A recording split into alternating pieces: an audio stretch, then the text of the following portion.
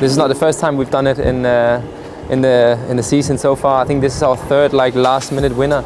So no, incredible, and of course doing it in front of the fans, it could have been better. We never stopped believing, and a day where it wasn't pretty at all times, especially the second half was very poor from us. We still stayed in the game. We didn't concede the second one, yeah, we just needed a one set piece and a brilliant cross from Christian, and then Pontus. I have to give him credit for that header. That was very impressive.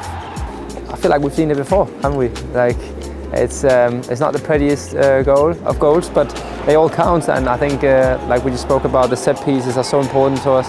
We've been very good on that throughout the whole season, and it's just about trying to anticipate where the ball lands. And Christopher did a really good flick, and then it was sort of an easy finish to put it in. I mean, this is the reason why we play football. It's for moments like that. But today, yeah, on a bad day, we sticked in there, and I mean, just to do it in front of the fans, we've given them so many moments. They've given us so much support throughout the season, and for me, that kind of partnership, relationship with the fans is so important, and that's something we have to keep building on and keep embracing. I think the West Ham winner away was also in front of our own fans. The late winner against Watford at home, Villa at home, in front of the West Stand. So I mean, we've had some fantastic moments, and just about like doing everything we can to get more moments like that.